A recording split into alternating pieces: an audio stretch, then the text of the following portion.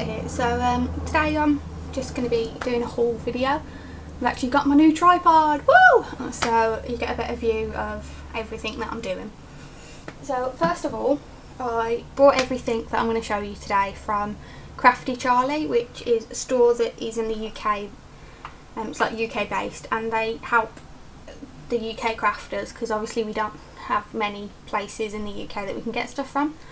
They sort of help us with the issue of getting like stuff from Longthorn or them sort of more exclusively to America sort of brands, which are harder to get here. So yeah, and plus if you spend over £40 and you're in the UK, they do free shipping, which, you know, I'm always going to spend over £40. It's inevitable. Always free shipping, yay! So to start off with, I'm going to show you all the new embossing folders I brought. This first one is this lovely one. You can see me in the reflection, there you go. Just get it out for you. This is my first time getting them out as well, so you're lucky. This is Couture Creations, I think how you pronounce it. There you go. It's all these starbursts, and I just think it's absolutely stunning. And it's got this little slot here, so you can slide smaller pieces through it. So it's a strip instead of having the whole thing. That's that one. Got this from Sizzix, and it's just this tree one here and this striped one. I'll get them out.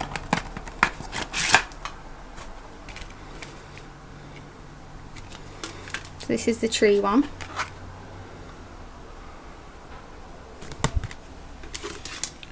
And that's the striped. I just think they're absolutely beautiful, and if you used them, say this one with like brown distress ink, so like one of the, say, vintage photo or with walnut stain, I think that would look quite nice. Got this one again from Sizzix, and it's also Tim Holtz. I think I pronounced his name right there. I'm no good with names. I'll just get one of these out. They basically do debossed like statements, sentiments even, not statements. Oh, this is the hello. See this side instead. It's really pretty, and I'll probably be using these in quite a few of my maker card videos, so you'll get to see them pretty soon. Again, this is Sizzix and Tim Holtz. I won't get all of these out just because of time length on the video. Yeah.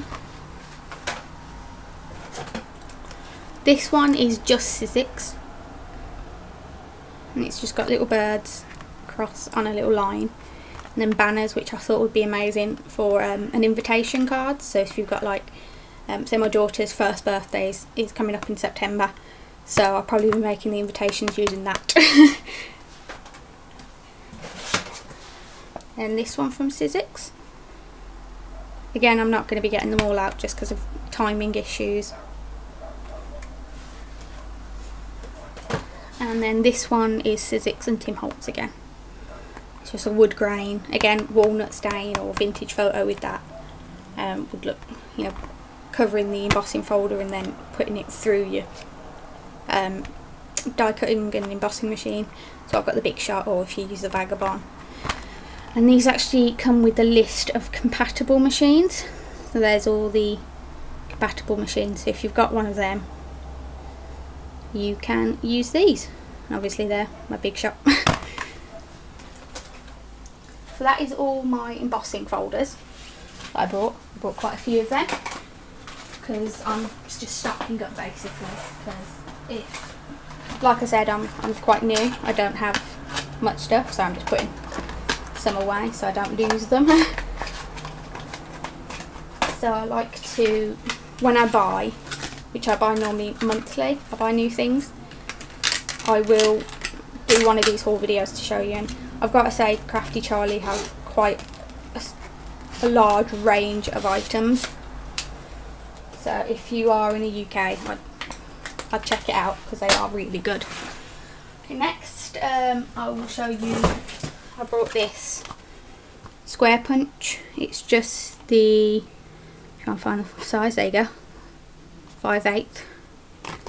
It's just a square, and I'm just going to be using it to like cut the edges of a banner because, again, I've said I'm hopeless. Then I brought these dies. I've got this bow one from Creative Expressions. It's called, did you find the name? Classic 3D Itty Bitty Bows.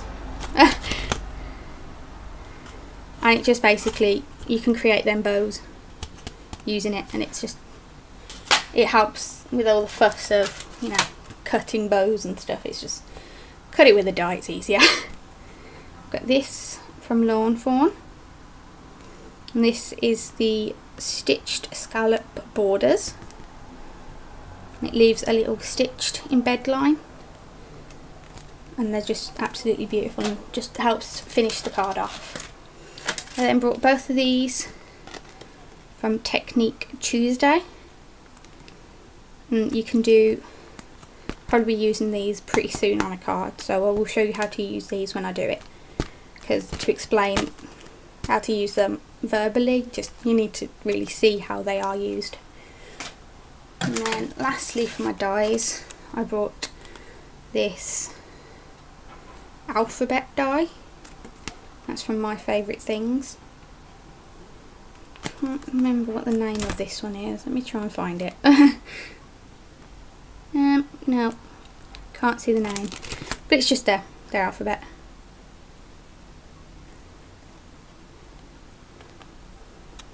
So that's all the dies I brought. Now I also got, this is one of my pricier spends. It's the We Are Memory Keepers card punch, and it does a 3x4 inch card. Get it out. Just get this out. Always seems to be when you're on camera, things don't want to collaborate.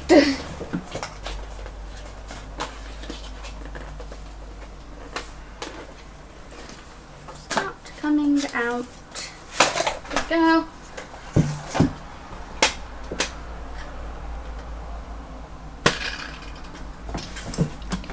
That's what it looks like. This bit just comes off, and I will actually show you how this works. Just think. Yes, a piece of scrap paper.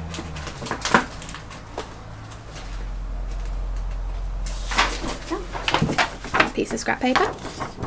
All you literally do is lie it down. So say you've got an image in the centre. That will clip on because it's magnetic. You line it up so that that image is in the centre there, and this little flap just opens up so you can get the image. And then you literally just come out with punch down. And then that comes out, and you've got a little, and you can buy these where it rounds the corner, but I just think I can round them myself, and if I don't want them rounded, then it helps, sort of thing. And if you can round yourself, it saves you time. And you just pull this bit off, and you got even there's little holes in this bit. That's how that's used. And obviously you just get the little scraps out, and it's a very strong magnet, I mean, and it just locks itself in place. You can push it down, push it right down, and then flip this little switch. It's easier said than done when you're doing it like this, but there, and then it locks it down so it can't be punched or pulled apart. can't come off now. So that's that. I won't even try and get that back in its box. And then my stamps.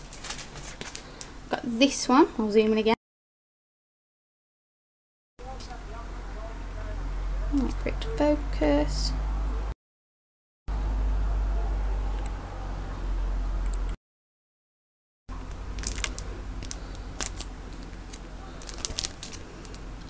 Not focusing on this one. I'll try another one. See if I can get it to focus with a different one.